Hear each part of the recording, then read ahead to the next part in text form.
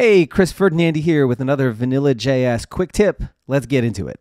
For years, a trend in our industry has been to build single-page apps, or SPAs. With an SPA, the entire site or app lives in a single HTML file. After the initial load, everything about the app is handled with JavaScript. This is, in theory, supposed to result in web apps that feel as fast and snappy as native apps. I personally think that's nonsense. So first, let me get this out of the way. There are a few narrow examples where SPAs make sense and are the right choice. And I think YouTube is actually a great example of this. Being able to keep videos playing while you explore other videos is fantastic.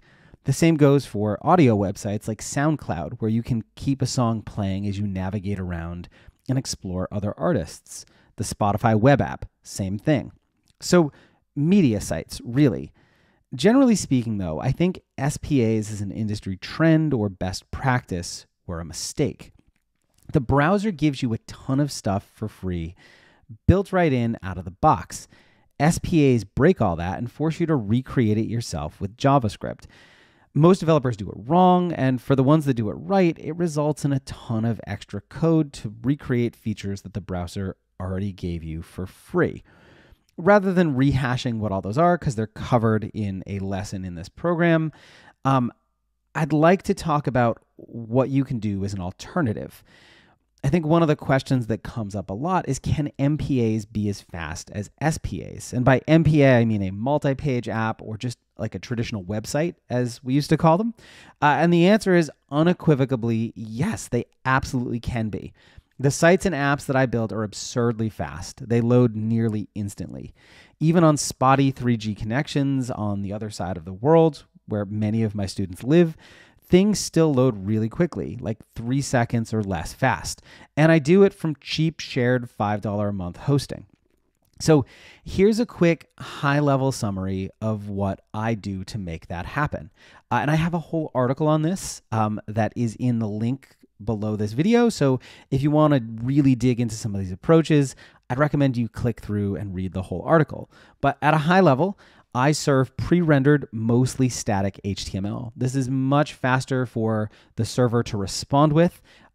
It doesn't have to do any processing the way like a WordPress site that combines a bunch of stuff with PHP might.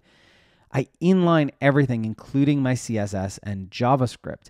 Because my files are so small, because I use native vanilla JavaScript instead of a lot of libraries, and I write really small CSS files, I can send the entire page usually in a single round-trip HTTP request, which means the browser makes the request, it gets the file back, and it can instantly start rendering things. It doesn't have to wait for additional files to download.